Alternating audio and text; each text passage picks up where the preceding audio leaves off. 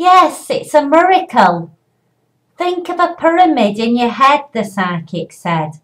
Now, I don't know whether it helps as much thinking of a circle or a square, whether it just helps to focus the mind. But, I've been thinking of pyramids all day, and I've hoovered, I've tidied, I've polished, I've cleaned the mirrors, I've done a wash. What else have I done? I've hoovered in here as well as the front room. I usually just hoover the front room where people can see. I've cleaned up the coffee table. Yes, it's a miracle.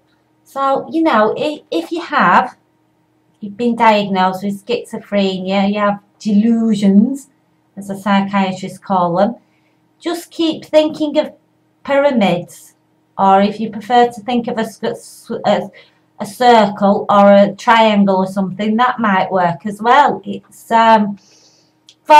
I think it works by focusing the mind, like a yoga technique.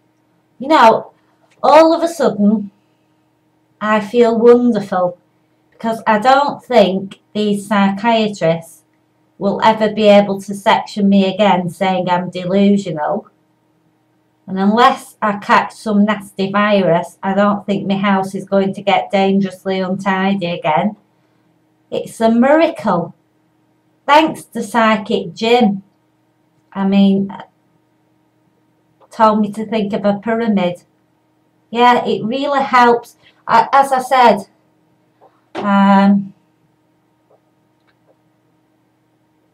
I don't know whether thinking of actually, every time the least anything starts up that's the least bit strange or unusual in my head, I just think of a pyramid and it goes away.